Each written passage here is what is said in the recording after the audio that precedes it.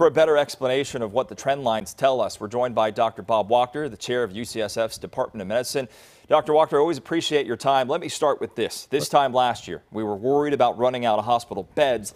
This year, the concern seems to be about staff. Not only are these brave men and women exhausted, but they're getting Omicron. Your thoughts?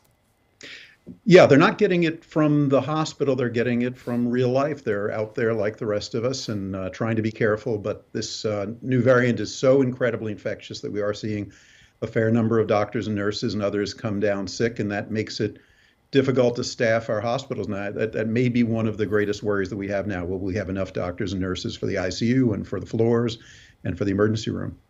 Yeah, Dr. Wachter, you just posted a tweet about 10 minutes ago saying it's likely 1 in 12 people in San Francisco without symptoms have COVID. The FDA said this week at-home tests were less sensitive to detecting Omicron. You and others had a very strong reaction to that, since it really is one of our best tools here.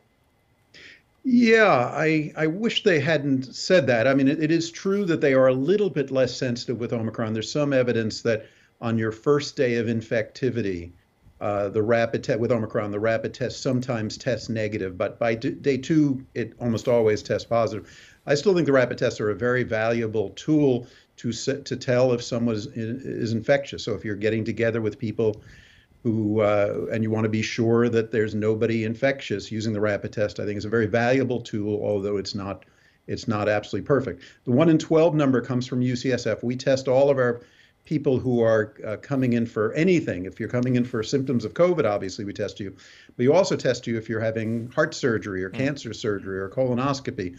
And that's the group. Right now, 8% of those folks who have no symptoms of COVID whatsoever are testing positive for COVID. So it implies that about 1 in 12 people who feel fine are currently carrying COVID with them and might very well be infectious. So it's a wild number, far higher than any time we've seen in the last 2 years. A reminder to be careful. Obviously, your Twitter is very popular. One of your threads providing some hope for the near future, and as we look at trends in South Africa plateauing, saying in February we could be in a happy place. Tell us what that means from your perspective.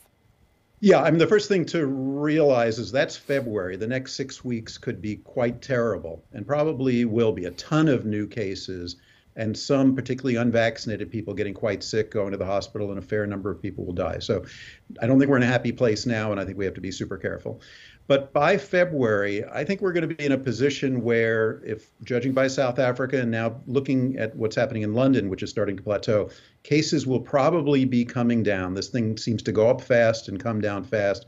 And by that time, you're either going to be vaccinated, or if you're not vaccinated, you're almost certainly going to be infected with Omicron. And assuming you survive that, most of the population will be immune. There will also be the new Pfizer drug that cuts the rate of serious illness down by 90%. It should be more generally available.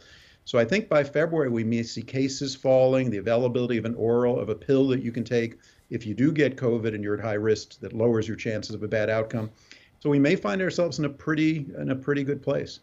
Doctor, you talked about Pfizer. The FDA set to authorize the Pfizer booster for 12 to 15-year-olds. This amidst a major increase in unvaccinated children in the hospital. How much of a difference will this make? I think it's really important. It is very clear that the kids need to be vaccinated, and that the data as it comes in is increasingly clear that the vaccines are extraordinarily safe in the kids. And any kid who ends up in the hospital, virtually all of them, the CDC showed today, virtually all of them were unvaccinated. So it's not even a close call in terms of the risks versus the benefits of the vaccine. And if we want to keep our schools open, and we do, the kids need to be vaccinated, and we should be concentrating on doing that. Yeah, UCSF's Dr. Bob Wachter, always appreciate your insights, sir, and all the work you and your team are doing. Happy New Year to you. Thank you, to you as well.